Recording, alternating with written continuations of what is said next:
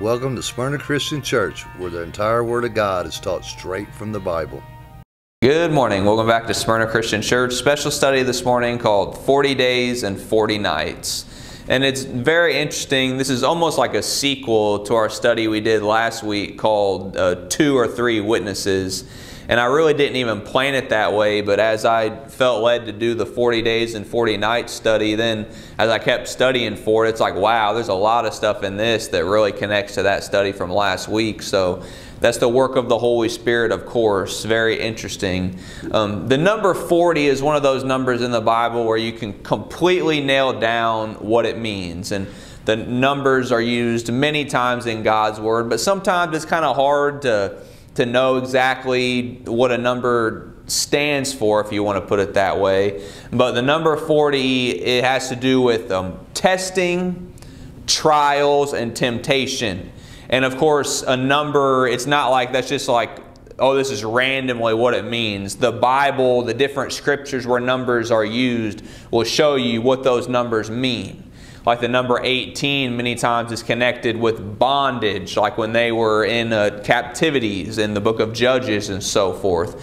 But 40 many times has to do with the temptation, the trials. So it's a very interesting study. There's so much prophecy in this that will prepare you to make that final stand. And we're going to begin our study in Genesis chapter 6. The waters, the flood of Noah. Waters came down for 40 days and 40 nights, but we're going to see that the waters did prevail on the earth for even longer than that. There's so much prophecy in it. So we're going to start in Genesis chapter 6, verse 1. Let's ask a word of wisdom from our Father. Yahweh, Heavenly Father, we thank you so much for your word. In this place you've given us, we can teach your word. We ask you to guide us through this study with your Holy Spirit. We ask you to give us eyes to see and ears to hear, to understand and teach your word. We ask that your words be spoken and your will be done during this study. Thank you, and we love you so much, Father. In Yeshua, Jesus Christ's precious name. Amen. So, all right, we pick it up in Genesis chapter 6. Noah, he's even called Noah the preacher in another scripture in the book of Peter. I can't remember where exactly it's at, unfortunately. But you see, there's 2 people it says they walked with God, and that's Noah and Enoch. So let's go Genesis chapter 6, verse 1, and it reads, "And it came to pass, when men began to multiply on the face of the earth, and daughters were born unto them," verse 2, "that the sons of God saw the daughters of men that they were fair, and they took them wives of all which they chose." Now, every time you read about sons of God in the Old Testament, it's talking about angels. You also have it in Job chapter 1, verse 6, Job chapter 2, verse 1, and Job chapter 38, verse 7, which that one's even talking about in the first earth age. So these sons of God are angels. These are the fallen angels. You read in Jude chapter 1 verse 6 how they left their habitation. They were not born of woman. They came down to earth, and as we're about to read, they seduce woman. And and you see in Jude chapter 1 verse 6, they are damned for that. Verse 3, "And the Lord said, My spirit shall not always strive with man, for that he also is flesh, yet his days shall be 120 years. God does not just try to, every second, try to bring his wrath down, you know. I mean, he knows we're in flesh. He knows we make mistakes. Of course, there's never an excuse to sin. We should always try our very best to never sin. But we're going to fall short at times. But you see, what was happening here is just absolute perversion, pure evil. And so God set the point at this time, there's going to be 120 more years, and then I'm bringing down this flood. Verse 4, "There were giants in the earth in those days."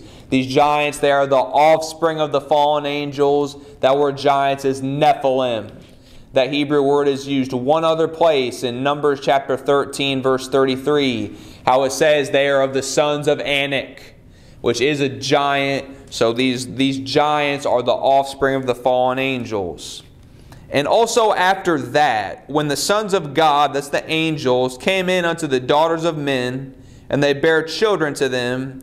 The same became mighty men which were of old, men of renown. I mean, great, mighty, giant warriors. And you notice how it says, also after that. You see, God brought the flood of Noah and it wiped out all the giants.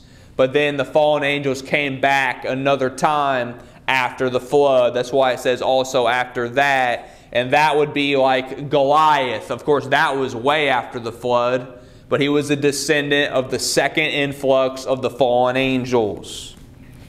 Verse 5. And God saw that the wickedness of man was great in the earth, and that every imagination of the thoughts of his heart was only evil continually. Verse 6. And it repented the Lord that he had made man on earth, and it grieved him at his heart. Of course, God knows all things, but he still, when this evil things like that happen, it still makes him incredibly sad. Verse 7. And the Lord said, I will destroy man whom I have created from the face of the earth, both man and beast, and the creeping thing, and the fowls of the air, for it repenteth me that I have made them. I mean, it made him so sad that what was going on after he put our souls in these flesh bodies. Verse 8, but Noah found grace in the eyes of the Lord. Verse 9, these are the generations of Noah. Noah was a just man, and perfect in his generations, and Noah walked with God.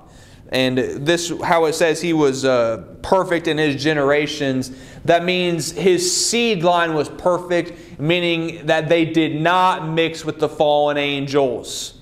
His family remained true. They did not partake in that pure evil. And do you remember what it says in 1 Corinthians chapter 11, verse 10? It says that a woman ought to have power over her head because of the angels. And that's the fallen angels. And of course, you know you have that power over Satan and over evil spirits and over fallen angels through the name of Jesus Christ. Luke chapter 10, verse 17 through 20. And so now we're going to skip down a little bit for the sake of time. But you will see in these next few verses that God's given the instruction. Noah's going to build the ark. There's very many interesting things in that. But so we're going to go all the way down to Genesis chapter 7, picking it up in verse 1. And it reads, And the Lord said unto Noah, Come thou and all thy house into the ark, for thee have I seen righteous before me in this generation. Verse 2, Of every clean beast thou shalt take to thee by sevens, the male and his female, and beasts that are not clean by two, the male and his female. So the clean ones, they would be for food and also for sacrifice. Verse 3, Of fowls also of the air by sevens, the male and the female, to keep seed alive upon the face of all the earth. Verse 4, For yet 7 days, and I will cause it to rain upon the earth 40 days and 40 nights. And every living substance that I have made will I destroy from off the face of the earth. And all the wickedness, unnatural things that were going on, that's what God decided had to happen. Now again, for the sake of time, let's skip down to verse 16. I don't want anyone falling out of any 3-story windows. So we're going to go chapter 7, verse 16 of the book of Genesis. And they that went in, went in male and female of all flesh, as God had commanded him, and the Lord shut him in. They were protected in that ark. Of course, the flood all around, but them in that ark were completely protected. They were sealed. Now skip down with me to verse 24 of Genesis chapter 7. And the waters prevailed upon the earth 150 days. You know how long that is? That's 5 months.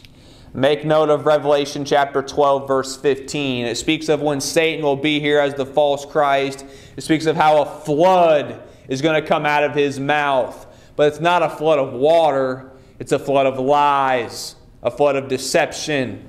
And you would see in Matthew chapter 24, verse 37, it would say, the coming of the Son of Man is going to be just like it was in the days of Noah. It says, because before the flood, they were eating and drinking, giving and taking in marriage. Then that's what even what the fallen angels were doing. But then the flood came. And then so connecting to this 5 months, make note of Revelation chapter 9, verse 4 and 5, where you have the locust army. And those locust army are evil angels.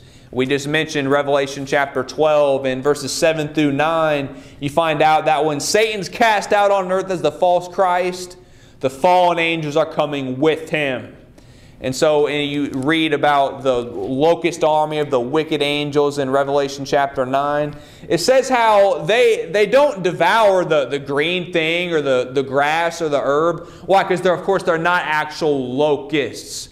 But it says that what they will do is they will hurt men 5 months. And it means that they will hurt their souls. They are trying to bring deception. Because then it says in verse 5 that they can't even kill those that don't have the seal in their forehead. Meaning even those that don't have the truth in their mind, they can't kill them. But they have power to torment 5 months. This prophecy that we have all the way of 5 months back in Genesis chapter 7, verse 24. But you see, when you have the truth, the seal of God in your forehead, meaning the truth sealed in your mind, you are sealed and protected, just like Noah and his family were sealed in that ark. So the time is coming, study to show yourself approved.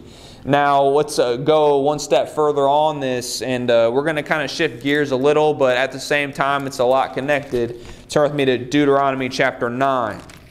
We mentioned that in Numbers chapter 13 where it mentions Anak, the sons of Anak, the Anakims. They are the giants, the offspring of the fallen angels. We're going to, and also remember, sometimes there's even a sect of the offspring that are even called Raphaim, like we just read about in Isaiah chapter 26 just a few days ago. But so we're going to pick it up in Deuteronomy chapter 9. What's going on here? They're getting very close to the time that they're going to enter into the promised land, the 12 tribes of Israel. Now, do you know how long that they wandered in the wilderness? 40 years. And guess what? You read in Numbers chapter 13, or it might be Numbers chapter 14. But you know why that they wandered in the wilderness for 40 years? It was 1 year for each day that they went and spied out the land. They did that for 40 days, and then they brought back an evil report. They said, oh, we can't do it. We can't get the victory. We can't go take it. They even went so far, rebelled, they tried to appoint a captain to take them back into slavery, into Egypt. Crazy. When God told them, I'm giving you the victory. It doesn't matter what you see there. I've prepared it. It's a land flowing with milk and honey. It's all there for you. Just go take it. But they didn't trust God. But so that's about where we're at here. Deuteronomy chapter 9, verse 1. And it reads, Hear, O Israel, thou art to pass over Jordan this day, to go in to possess nations greater and mightier than thyself, cities great and fenced up to heaven. Verse 2, a people great and tall, the children of the Anakims, whom thou knowest, and of whom thou hast heard say, who can stand before the children of Anak? They might have been freaking out about it, but it's not a problem at all if God's on your side. In that Numbers chapter 13, verse 33, they even say, we were as grasshoppers in their sight. I mean, we're talking about actual giants here, like anywhere up to about 13 feet tall. Verse 3, Understand therefore this day, that the Lord thy God is he which goeth over before thee. As a consuming fire he shall destroy them, and he shall bring them down before thy face. So shalt thou drive them out and destroy them quickly, as the Lord hath said unto thee. He said that's what was going to happen. Why would they doubt? I mean, and think about it. They saw God part the Red Sea. They saw God bring manna down from heaven, bring quail, and they would doubt that God could give them the victory. Don't you ever doubt God. Verse 4. And remember, Hebrews chapter 11, or no, Hebrews chapter 11 is the faith chapter. But Jesus Christ, after he resurrected, would say to Thomas, who doubted, "Blessed are those who have not seen yet believe." You don't have to see. God makes himself known so clear. I mean, you don't ever have to doubt that God is real when you serve him, because he transforms lives. You see that happen. You see pure happiness and peace of mind, and you see him just completely, someone who may have been on the way of just their whole life destroyed, basically. And then when they start studying God's Word, when they accept Jesus Christ as their Savior, they truly try to serve God, and their whole life completely changes. God makes himself known so well. It's like you might as well see him. You might as well hear his voice. That's how easy and how clear it is to know that God is real and how much he blesses those who serve him. Verse 4. Speak not thou in thine heart, after that the Lord thy God hath cast them out from before thee, saying, For my righteousness the Lord hath brought me in to possess this land. They're saying you better not go say that, because first of all, our righteousness is as filthy rags anyway. Isaiah chapter 64 verse 6. I mean, but especially they constantly were murmuring, complaining against God. So God's saying you better not say, oh, we're so righteousness is why we got this land. No, that's not the reason. Well, what is the reason? Continuing verse 4. But for the wickedness of these nations the Lord doth drive them out from before thee. The Canaanite nations did all types of evil, including mixing with the fallen angels, the second influx. Verse 5. Not for thy righteousness or for the uprightness of thine heart dost thou go to possess their land, but for the wickedness of these nations the Lord thy God doth drive them out from before thee, and that he may perform the word which the Lord sware unto thy fathers, Abraham, Isaac, and Jacob. There's several scriptures you can read. That one is Genesis chapter 17, verse 8. Verse 6. Understand therefore that the Lord thy God giveth thee not this good land to possess it for thy righteousness, for thou art a stiff-necked people. Don't ever be stiff-necked. Don't harden your heart. Verse 7. Remember and forget not how thou provokest the Lord thy God to wrath in the wilderness, from the day that thou didst depart out of the land of Egypt until you came unto this place, ye have been rebellious against the Lord. Verse 8. Also in Horeb, that's Mount Sinai, ye provoked the Lord to wrath, so that the Lord was angry with you to have destroyed you. And don't worry, we're going to read more detail about that. Verse 9. When I was gone up into the mount to receive the tables of stone, even the tables of the covenant which the Lord made with you, and this is of course Moses speaking, then I abode in the mount 40 days and 40 nights. I neither did eat bread nor drink water. Verse 10, and the Lord delivered unto me 2 tables of stone written with the finger of God. This is the 10 Commandments. And on them was written according to all the words which the Lord God spake with you in the mount, out of the midst of the fire in the day of the assembly.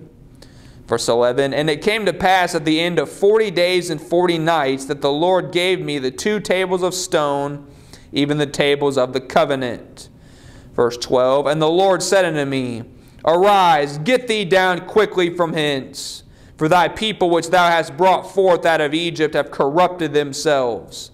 They are quickly turned aside out of the way which I commanded them. They have made them a molten image. When God parted the Red Sea and did so many miracles, then they want to worship some golden calf. Let's go read about it. Turn with me to Exodus chapter 32. And there it kind of gave us a shorter summary if we would have kept going there in Deuteronomy chapter 9. But let's go straight to it. And you would see in Exodus chapter 24, I believe it's the last verse, as we just had mentioned in Deuteronomy 9, Moses was up there for 40 days and 40 nights. The testing period to the people. I mean, 40 days and 40 nights is not all that long.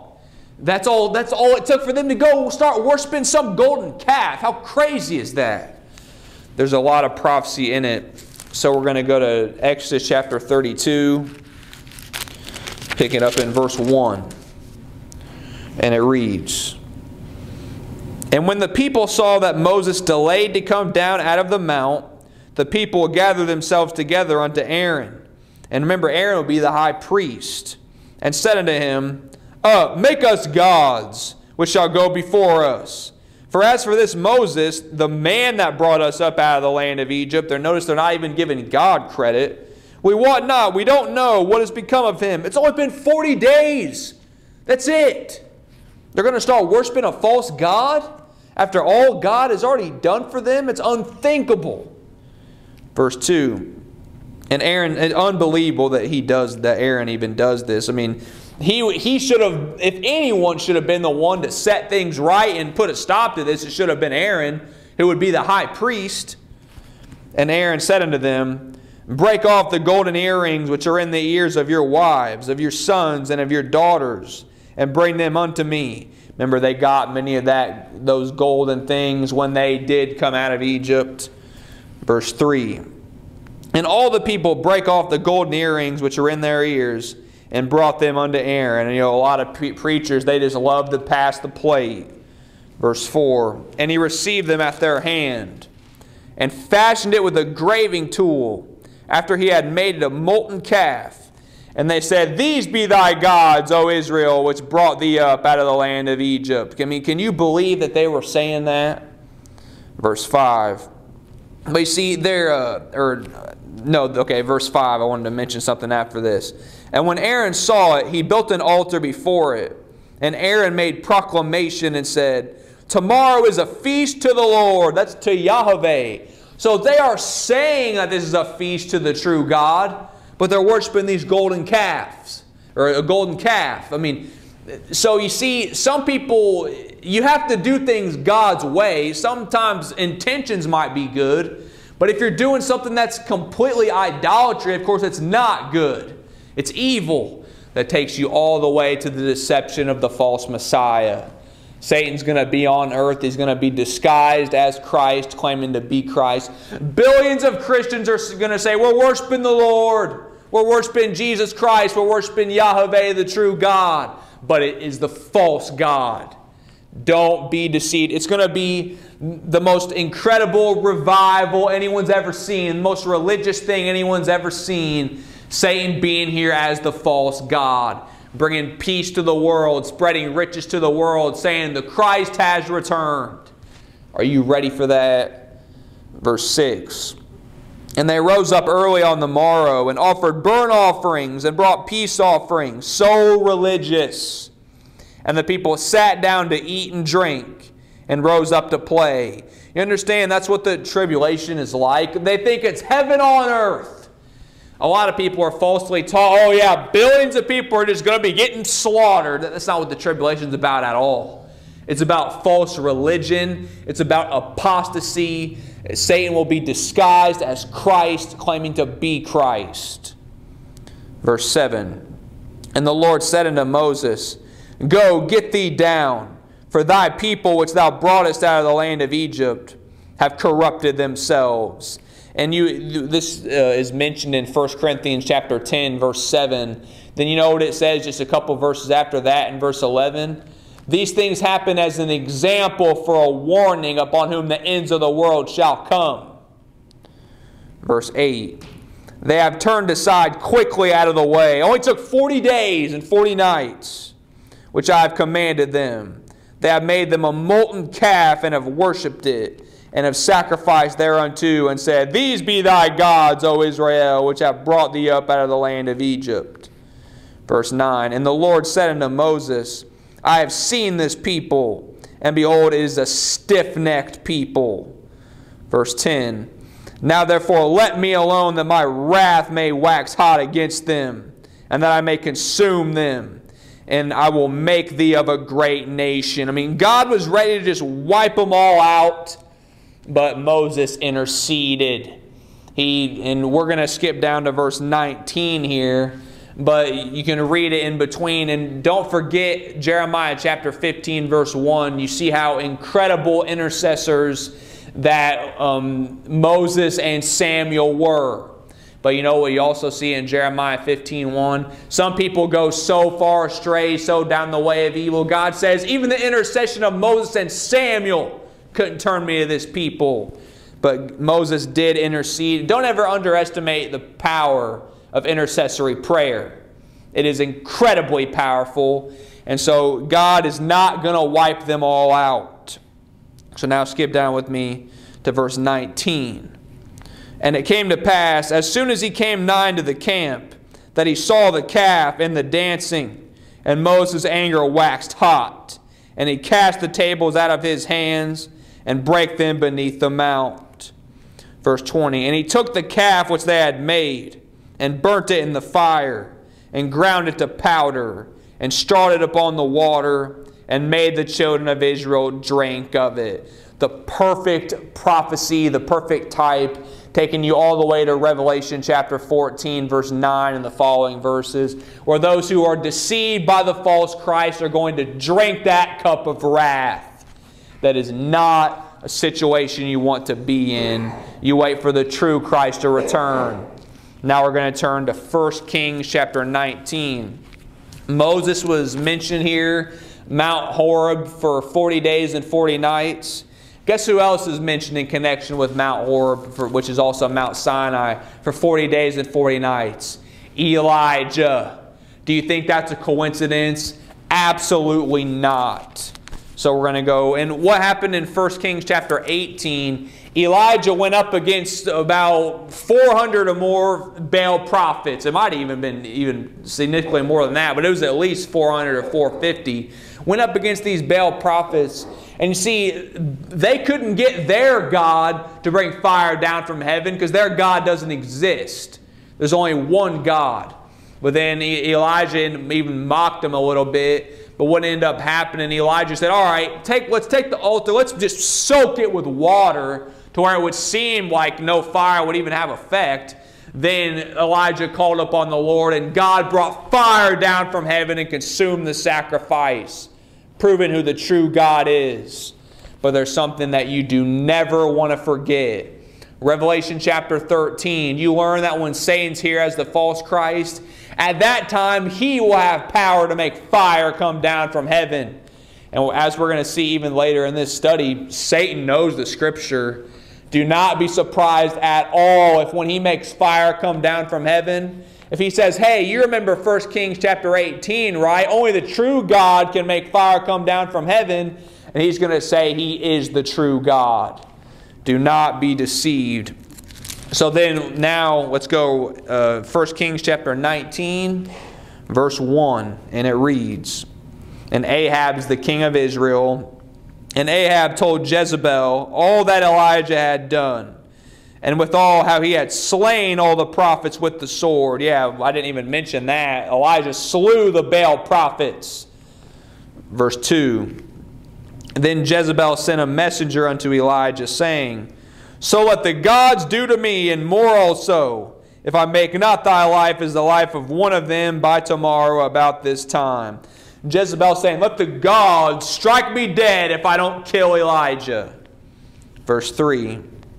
And when he saw that, he arose and went for his life, and came to Beersheba, which belongeth to Judah, and left his servant there. Verse 4. Probably to protect the servant. He didn't want the servant to be in harm's way. Verse 4. But he himself went a day's journey into the wilderness, and came and sat down under a juniper tree, and he requested for himself that he might die, and said, It is enough. Now, O Lord, take away my life, for I am not better than my fathers. Now, he is doing exactly what we should not do. Yeah, he's going through a really hard time, but you don't just say, Oh Lord, take me now. No, this is a situation where we learn not to do. You keep going, you stay strong, you keep serving God. Verse 5. And as he lay and slept under a juniper tree, behold, then an angel touched him and said unto him, Arise and eat. Hey, Elijah still got work to do. So remember this also, that even Elijah, this prophet of God, even he had moments where he was just about ready to give up. So yeah, I mean, he has like passion just like us. But see, you remember that even though he was about ready to give up, he didn't. He kept going. And God gave him the strength, exactly what he needed, when he needed it. And God will do the exact same thing for you. Stay strong. Call out to the Lord. He is with you. Verse 6. And he looked, and behold, there was a cake baking on the coals, and a cruse of water at his head. And he did eat and drink, and laid him down again. I mean, God completely provides. Do you think it's going to be a problem that there's going to time come during the tribulation you can't buy or sell? No, you don't even need to think about worrying about that for even 1 second. Or else you would be like those who doubted God even after all he did for them. Verse 7. And the angel of the Lord came again the second time and touched him and said, Arise and eat, because the journey is too great for thee. And remember, what's the main thing? The bread of life, the living water. Verse 8. And he arose and did eat and drink, and went in the strength of that meat 40 days and 40 nights unto Horeb, the mount of God. Moses there, same place, 40 days and 40 nights as Elijah. As we said, that is obviously no coincidence. God's word is perfect. There's so many connections that gives you proof of many different things. And so Elijah was completely hated here. He felt like he was all alone. Well, guess what? During the tribulation, you will be hated by the world. People will think you are so stupid because you refuse to worship who the whole world thinks is God, this one who's bringing riches and peace and prosperity to the world. And they will hate you for it. And there will be times that you might feel alone, but you are never alone. Verse 9. And he came thither unto a cave and lodged there. And behold, the word of the Lord came to him, and he said unto him, What doest thou here, Elijah? See, Elijah, he's almost kind of just doing his own thing. You do not want to be in a situation during the tribulation where the Lord has to say, Hey, what are you doing here? You're supposed to be doing something else. You will have instruction from the 2 witnesses. You follow God's instructions to the letter every step of the way. Verse 10. And he said, this is what Elijah said, I have been very jealous or zealous for the Lord God of hosts. For the children of Israel have forsaken thy covenant, thrown down the altars, and slain thy prophets with the sword. And I, even I only, am left, and they seek my life to take it. You see, he felt like he was the only one, but he wasn't. There were others. And don't ever forget that when you share the truth with others, when you plant seeds, many times you might not even see the fruit of it. You may never ever know what truth that led someone to coming to. Don't get discouraged. Keep serving God. This is quoted in Romans chapter 11. Romans about chapters 8 through 11. You read a whole lot about God's elect in those chapters. So this is quoting Romans chapter 11, verse 2 and 3. Now skip down with me to another verse that's quoted in Romans 11. Skip down with me to to 1 Kings chapter 19, verse 18. And it reads, this is what the Lord says. Yet I have left me 7,000 in Israel, all the knees which have not bowed unto Baal, and every mouth which hath not kissed him. All those that did not take the false Christ as their spiritual husband. This is the prophecy of God's elect who will not bow a knee to the false Christ. So yeah, you might feel alone at times, but you're never alone. The elect are out there, and they will stand against the false Messiah. Do not be deceived. Stay strong. God will be with you every step of the way. Now, let's go to the New Testament, the book of Matthew. Matthew chapter 4. You know, God's Word tells us over and over how Satan works, his methods of operation, what he wants, how he will deceive people. We'll learn more about it in Matthew chapter 4. This is going to be Satan trying to tempt Jesus Christ. Of course, he's going to fail miserably. But you're going to see they're in the wilderness. We've already seen the wilderness mentioned multiple times. That should remind you of Revelation chapter 12 again, where verse 6 and verse 14 mentioned how you'll be in the wilderness. God, it doesn't mean that you're literally going to go off in the wilderness. It simply means God's going to protect you and He's going to provide for you just like He protected and provided for Noah in that ark. When that flood of lies comes out of Satan's mouth of Revelation chapter 12 verse 15. You have nothing to worry about. You have nothing to fear whatsoever. And understand, when Satan is here as the false Messiah, the whole entire world is going to be completely different than anything that anyone's ever even thought of. It's not like, oh yeah, things are still going kind of normal. No, he wants to convince the whole world that it's heaven on earth and the true Christ has arrived. So don't ever underestimate how unbelievable it's going to be.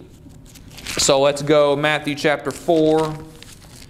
Pick it up in verse 1. And you might note of Revelation chapter 17 where John was even, God gave John the interpretation in the wilderness there. So Matthew chapter 4 verse 1, and it reads, Then was Jesus led up of the Spirit into the wilderness to be tempted of the devil. Well, why? To teach us this prophecy. Verse 2. And when he had fasted 40 days and 40 nights, he was afterward and hungered. So you see, his flesh body was so hungry. He was in a flesh body, but he never sinned. But he did feel things such as hunger. So understand, Satan knew that Christ was super hungry. He knows all of our weaknesses. He will exploit it every way that he can. So you better not have some type of vice or something that you're hung up on, because Satan will use it every time, especially during the tribulation. You do not want to be hung up on anything. You can't afford to. Verse 3. And when the tempter came to him, he said, If thou be the Son of God, command that these stones be made bread. Hey, if you're really the Son of God, perform a miracle, make you some food so you can eat. Verse 4. But he answered, this is what Jesus Christ said. He answered and said, It is written, Man shall not live by bread alone, but by every word that proceedeth out of the mouth of God. Deuteronomy chapter 8, about verse 6 is what this is quoting.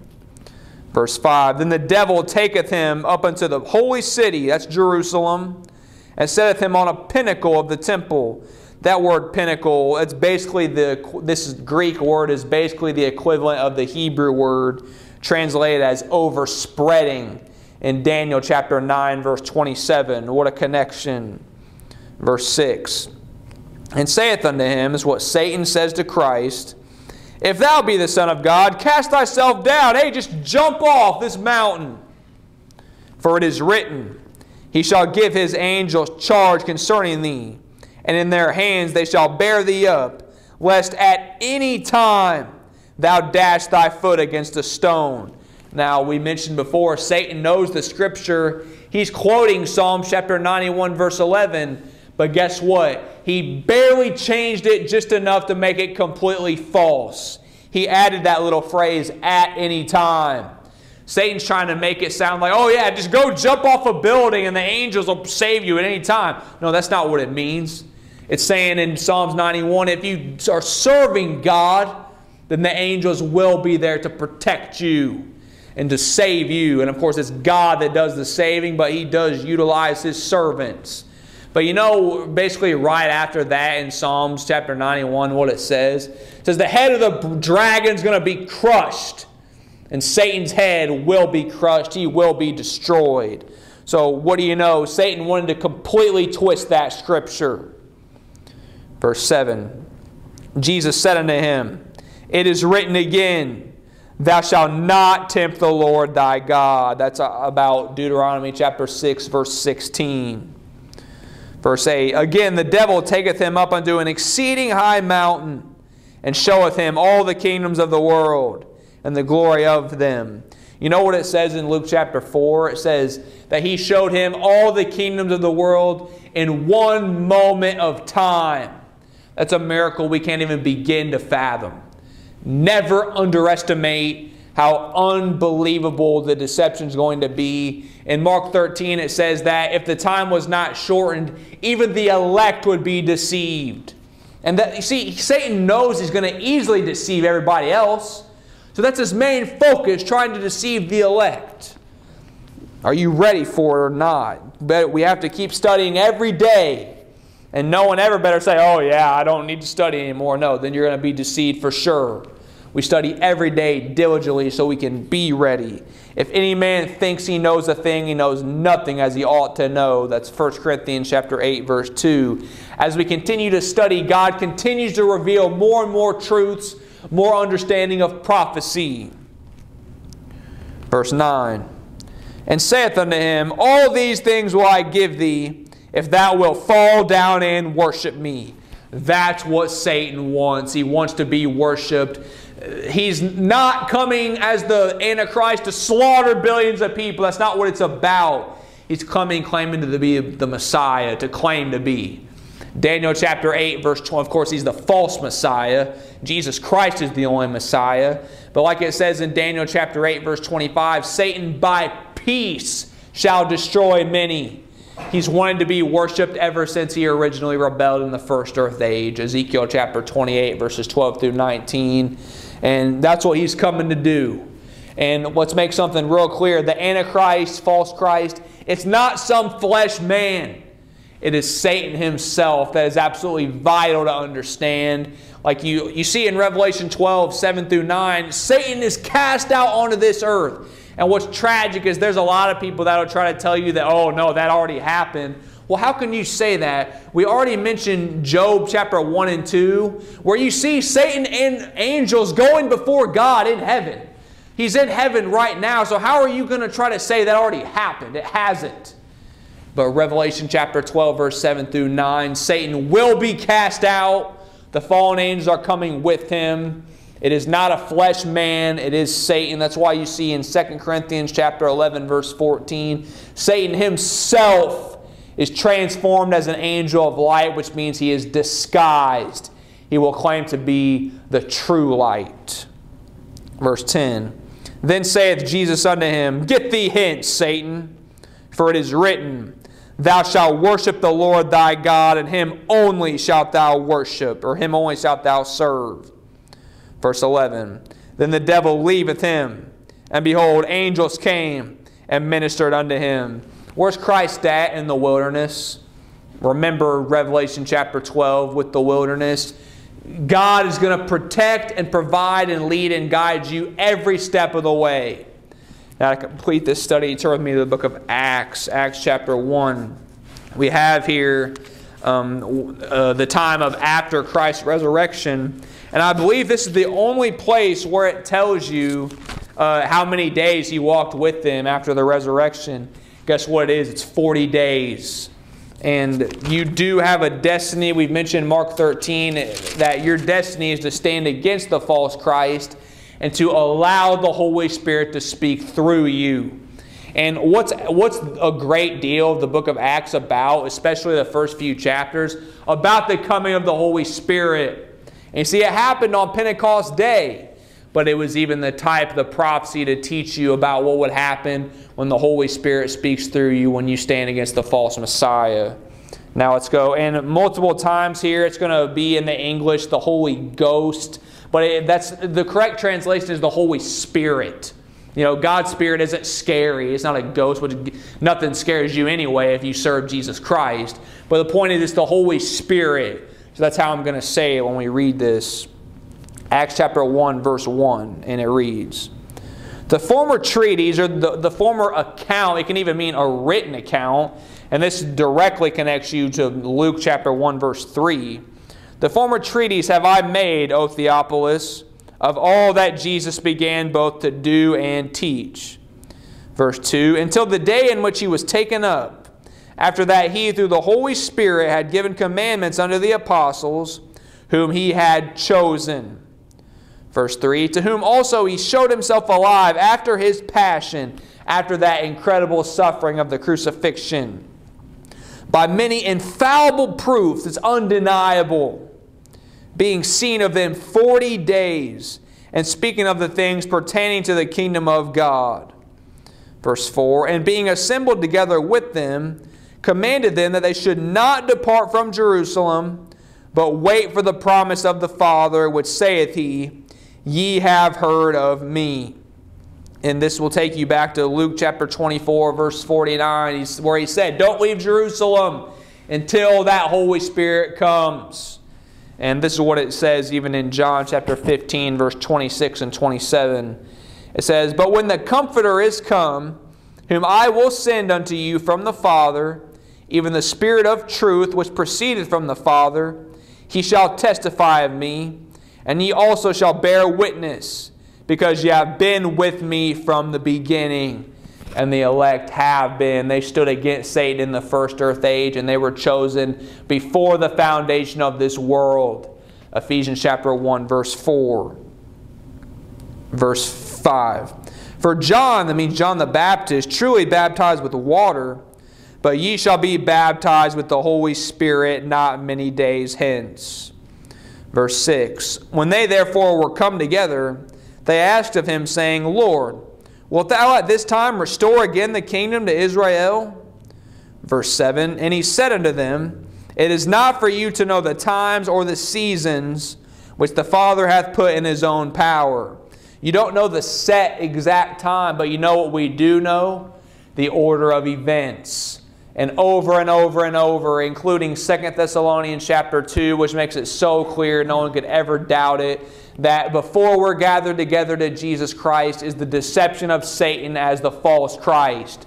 That falling away, that apostasy, where he will oppose and exalt himself above all that is called God or that is worshipped, and he will sit in the temple of God, showing himself that he is God. He wants you to worship him. Don't ever, ever do it. Verse 8. But ye shall receive power after that the Holy Spirit is come upon you. And ye shall be witnesses unto me both in Jerusalem and in all Judea and in Samaria and unto the uttermost part of the earth. And that was even the case even back then when the gospel would be preached all over. But you know it's prophecy that when the Holy Spirit speaks through you, it is understood in every language of the world all at one time. And the Word of God will be prophesied to the world when you make that stand. Verse 9. And when he had spoken these things, while they beheld, he was taken up, and a cloud received him out of their sight. This is when Christ returned to the Father. Verse 10. And they looked steadfastly toward heaven as he went up. Behold, two men stood by them in white apparel. Verse 11. To complete this study, which also said, ye men of Galilee, why stand ye gazing up into heaven? This same Jesus, not the false one, but this same Jesus which is taken up from you into heaven, shall so come in like manner as ye have seen him go into heaven. And as you would see in the next verse, they were on the Mount of Olives. So guess what? Jesus Christ is returning here to set up his kingdom. And there is so much in this that what's Pentecost is what you would read in Acts chapter 2. That's when the Holy Spirit came upon them. And Pentecost, that's 50 days after the Passover. Now, first of all, you see, I already mentioned it, I think, how when the Holy Spirit, that cloven tongue like as a fire is spoken, it's understood in every language of the world all at one time. And that's why you see in Luke chapter 21, when the Holy Spirit speaks through you, even your enemies can't gainsay nor resist it. But that will happen. Everyone that hears the Holy Spirit speak through you, if there could be a person that speaks Chinese, Japanese, Spanish, German, guess what? They all hear it in their very own language. That's the power of the Holy Spirit. That's what will happen when you are delivered up. The thing about this also, you got that 50 days, right? Over and over in this study, we've had that testing time, 40 days and 40 nights. And Christ walked with them for 40 days after his resurrection. But then you still got that 10 days to lead up to the Pentecost. Well, what's that take to you in prophecy? Revelation chapter 2, verse 10. The 10 days that you are delivered into prison. When you are delivered up, when it's time for the Holy Spirit to speak through you. God's Word is perfect. It proves itself over and over. And like it says in Luke chapter 21, verse 18, when that time comes, not one hair on your head will perish. God is with you. Remember Noah and his family in that ark. They were sealed up, protected. And you are as well if you have that seal of God in your forehead. If you study to show yourself approved. That ultimate test is coming. The greatest deception, the greatest affliction of all time of the false Messiah. Are you ready for it or not? Let's go to our Father's throne. Yahweh, Heavenly Father, we thank you so much for your word in this place you've given us. We can teach your word. We thank you for just showing us the different connections in the Scripture and preparing us for that time that's coming. We just ask you to continue to give us understanding, not just for ourselves, but so we can share them with others. Thank you, and we love you so much, Father. In Yeshua, Jesus Christ's precious name, amen.